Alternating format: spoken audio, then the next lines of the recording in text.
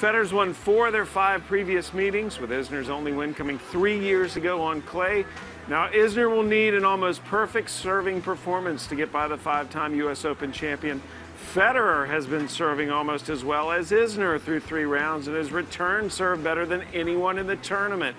Isner's also shown improved returning, though. He's gotten 74% of his returns back in play, but he did benefit from an opponent in the last round who was not 100%.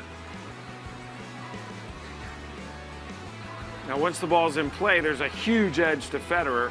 Isner needs to grab control of the points from first strike, something he does well on his serve.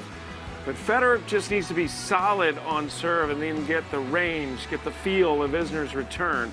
He'll need to get a lot of first serves in play, John Isner. 61% he's hit so far in play, and that probably will not be good enough against Roger Federer.